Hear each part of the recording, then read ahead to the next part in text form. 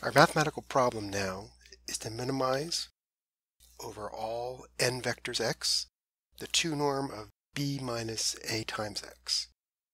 B is an m by 1 vector and a is an m by n matrix.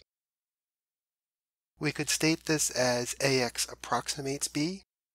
It's an overdetermined linear system because we have more things we're trying to do than we have unknowns to do them with, and we're solving it by a least squares criterion.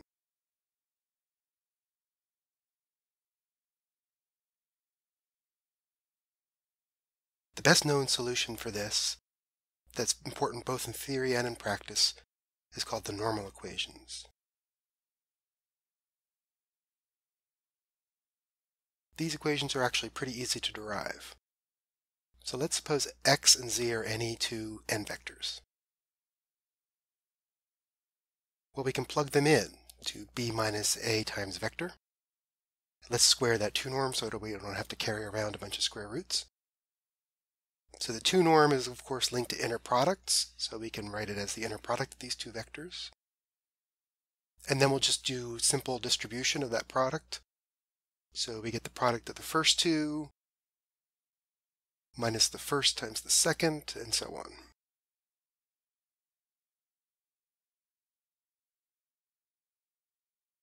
Now these two, if we look carefully, are in the form of v transpose u and u transpose v for the same vectors u and v. But this is just a scalar inner product. And for real vectors, it doesn't matter what order you put the vectors in, a dot product is the same no matter what. So really these two things are equal, and we can combine them into a single term.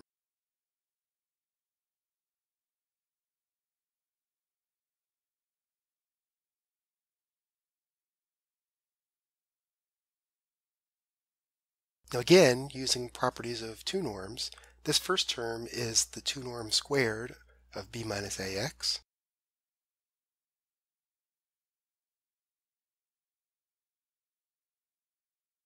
And the last term is the 2 norm of a times z squared. Now this being the norm of a vector squared, we know it's always greater than or equal to 0.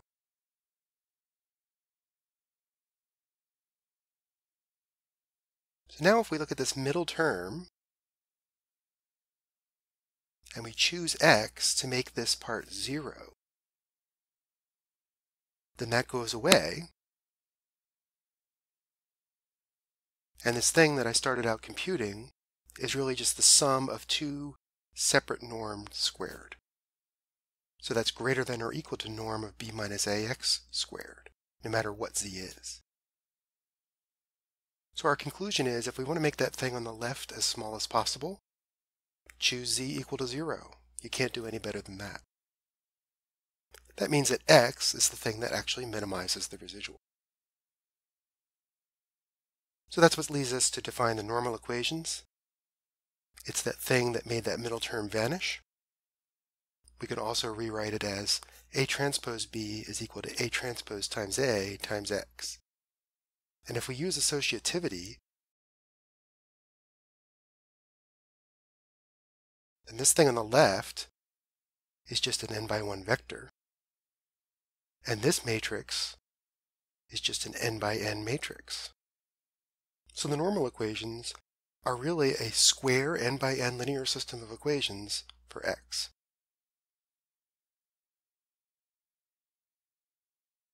Right away, there's something important to point out about the normal equations. If the rank of the matrix A is equal to n, then this A transpose A that appears in the normal equations is a symmetric positive definite matrix. Now, in case you don't know or if you've forgotten, rank A equals n means that the column space of A is n-dimensional. Or another way of looking at it is that those column vectors are linearly independent. It's something like non-singularity for a rectangular matrix.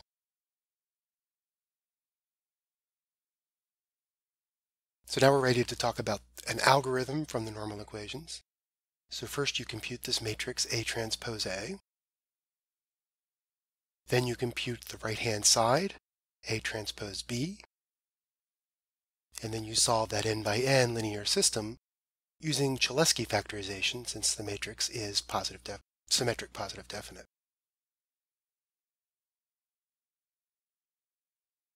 In terms of the flop count, the first step, just a product of matrices, that's 2 times the outer dimensions times the inner dimension. Same for step 2, 2 times the outer dimensions times the inner dimension. And then the third step with Cholesky is 1/3 n cubed. So asymptotically, we have to consider two terms, not knowing the relationship between m and n.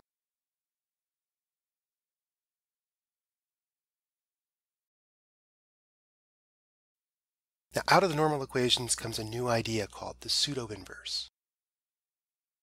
Since A is a rectangular matrix, we cannot write A inverse ever. That's not defined. But there is something close. Since we have a way of mapping B to X, if we call this whole matrix A plus or A dagger, we could call that the pseudo-inverse of A. It's the thing that solves the problem where you're finding the least squares solution. The size of the pseudo-inverse is n by m, and it's easy to check that A pseudo-inverse times A is the identity matrix of size n by n. However, unlike the regular inverse, it's not true that A plus equals the identity, although it does have the right size, m by m.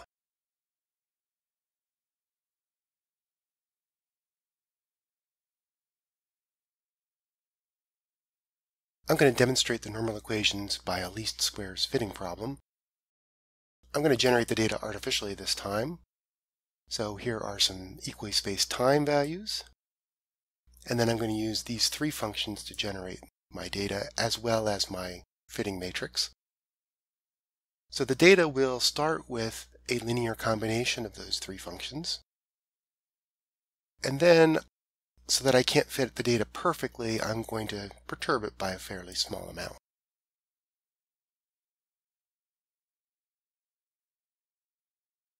Next, I'm going to set up the matrix. So the columns of the matrix are evaluations of my three functions at all the different time values. So this matrix will be 400 by 3.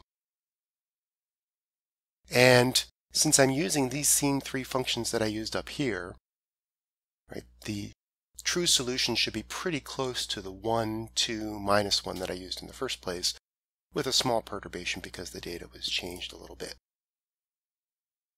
First, I want to look at the condition number of that matrix. It's about 20. So I'm not going to see a big effect due to ill conditioning, right? That's going to happen out in like the 14th or 15th digit. So I formed the normal equations matrix, right-hand side. I could use a Cholesky factorization to solve this by hand, but here I'm just going to be lazy and use backslash, which does the same thing. Then I compute the residual vector, and I see that in fact the difference is about this 10 to the minus 3 that I used to generate the data in the first place. So that's how close a linear combination comes to approximating this perturbed data. If I look at the solution itself so that I get the coefficients of the three functions, well, they were perturbed somewhere around the 4th or 5th digit, again because we perturbed the data in around the 3rd or 4th digit. And if we use the built-in backslash to just solve the problem from the beginning, you see the answers agree out to the last few digits. Now there is a big drawback for using the normal equations, and that's an issue of stability. It's a little bit complicated. So first of all, the easy part is that we can generalize a matrix condition number. For a rectangular matrix, it's norm A times norm of A plus. So you just use the pseudo-inverse instead of the inverse there. Here's where it gets more complicated. If the residual that you get is small, so this is the thing we're trying to minimize, and if you're pretty successful at that, then this kappa of A is the condition number of the least squares problem.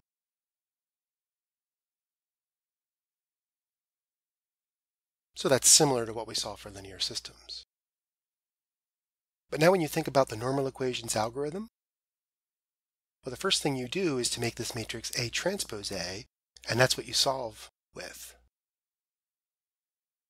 So what really matters to the algorithm is the condition of this solving step, which is the condition number of A transpose A, and with a little work you can show that that's the square of the condition number of A. So you see this might be much larger than the condition number of the original problem. So if the condition number of the matrix is big and the residual at the minimizer is small, then the normal equations are unstable. And I don't want to qualify what I mean by big and small. It can be done, but it gets a little messy. But what it essentially means is that the errors are too large by a factor kappa. Here's the fitting problem I did last time. I'm going to change things up a little bit. I'm going to change this function here by putting the coefficient very close to 1. So if you think about it, the functions sine squared, cosine squared, and 1 are all linearly dependent. By changing this a little bit, I get something that's quite close to that. So these columns will be nearly linearly dependent. That'll make the condition number get large. All right, and I'll generate the data the same way, and then I'm going to make this perturbation much smaller. So that's actually going to be less than the amount we're changing things with the condition number. Okay, so the matrix is set up the same way, and now we see the condition number is about 10 to the 7th. So when I use the normal equations, this is going to square that condition number and make it 10 to the 14th, which is quite large compared to machine precision. But it's still able to get an answer with a small residual. But you see now that the coefficients have changed quite a bit. They're kind of close to the 1, 2, minus 1, but only for a couple digits. Now if we compare that to the answer that MATLAB gives with the backslash, you see that they're quite different. So the normal equations, by squaring this condition number, introduce an instability. It's not able to find the solution accurately in terms of these 3 coefficients. This turns out to be much more accurate. However, you'll notice that normal equations did still give us a nice small residual comparable to our perturbation size. And that's what we said about linear systems as well. In an unstable, that's what we said about linear systems, that you can get a small residual even when the error is large.